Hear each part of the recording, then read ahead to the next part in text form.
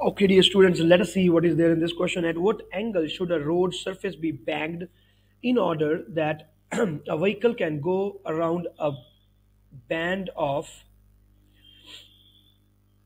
around a road of radius or a turn? I'm sorry for there's just a mistake here, of the radius 55 meter at a speed of 40 kilometer per hour. So this is one of those questions that I've got on Discord channel, and the screenshot was not that proper. That is why I was not able to use that screenshot here.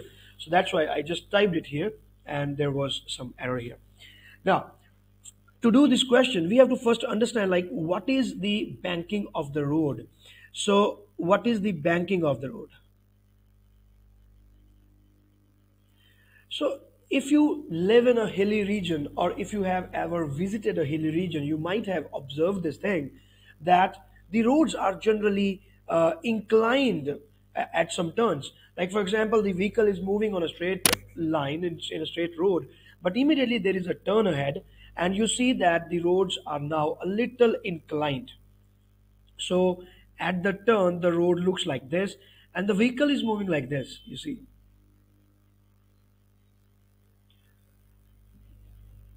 let us say this is the car. I'm not that very good at drawings, but anyways, okay. So this is the car now, and the road is now inclined with the horizontal actually. But you are sitting in the road. That is why you might not feel it that it is inclined. But in hilly areas, the angle is very high, so it's very obvious for you to note those inclinations.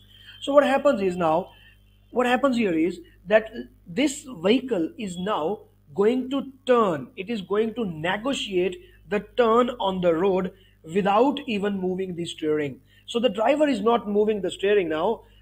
The velocity is such and the inclination is such that the vehicle is automatically, it is going to turn around by itself, and that is why the banking of the roads is done.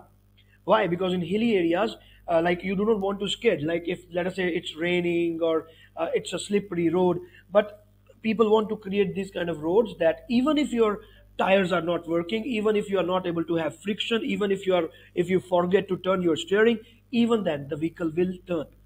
So what happens here is like this is taken as the weight W, and the normal reaction will be normal to the surface, and so this angle becomes equal to this angle theta, the angle of inclination.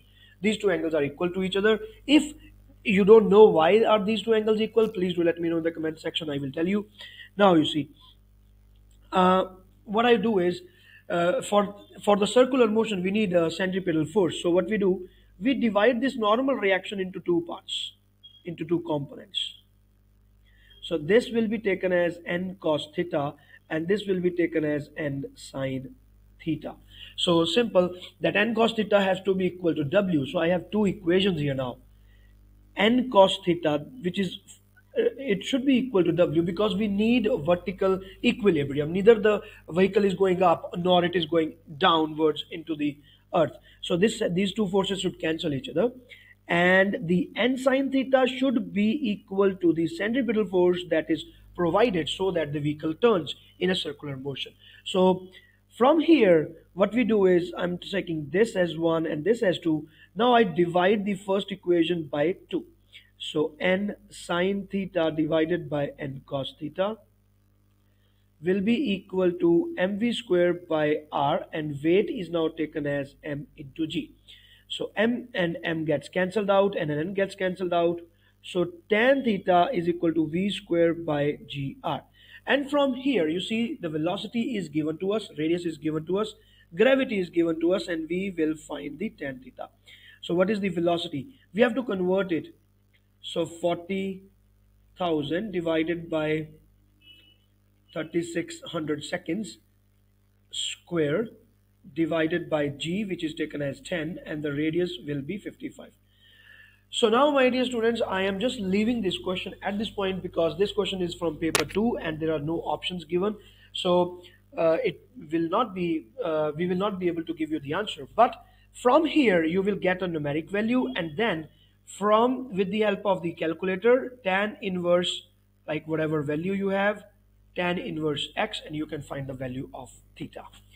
So this is how you do it. All the best.